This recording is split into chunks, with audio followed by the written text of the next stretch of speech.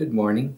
It's Thursday morning, September 16th, 2021, and it's a joy to be able to share thoughts with you from the Word of God today. You know, the Bible is an inexhaustible supply of wisdom, and if we just fix our hearts and minds on the Word of God, we'll be stable, we'll be more joyful day by day, and we'll be able to rejoice in the Lord because God has given us promises that cannot fail. We live in a very unpredictable culture.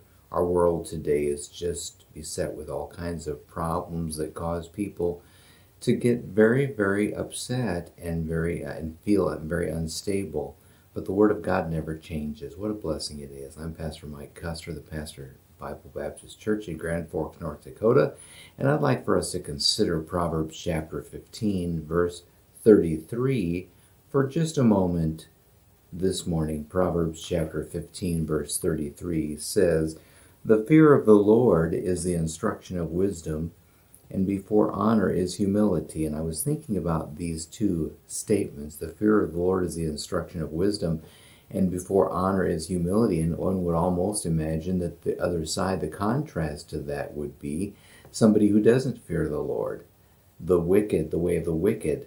But the Bible says the fear of the Lord is the instruction of wisdom, and before honor is humility. And in order to receive, these are actually very related truths. In order for us to receive the instruction of wisdom that comes from God, we have to humble ourselves. We have to be humble and willing to listen when God speaks to us. You know, the Bible says many, many times that the fear of the Lord is the beginning of wisdom. And it is the instruction of wisdom, and before honor is humility. And before we can be honored by God, we must be willing to humble ourselves before God. Pride is a very great sin against God. Pride says, look what I've done, look what I've accomplished. Whereas humility says, no, it wasn't me. God's the one who did it. And that's the only honest position that we can actually take, because we don't have anything but what God hasn't given us, what hasn't been already given to us as a gift. So how can we claim credit for it ourselves? I've said many times, pride is a lie. And it just is not so that we were able to produce this thing. This whole concept of the self-made man is false. Nobody just did this all by themselves and brought themselves to success just because of their own cleverness and their own strength and their own wit. Before God can honor someone, people have to be realistic and be humble before Him in order for God to be able to bless them. And the Bible says the fear of the Lord is the instruction of wisdom, and before honor is humility. Before God can honor us, we have to be willing to humble ourselves before Him. He will not tolerate people trying to steal His glory that rightfully belongs to God for what He has done.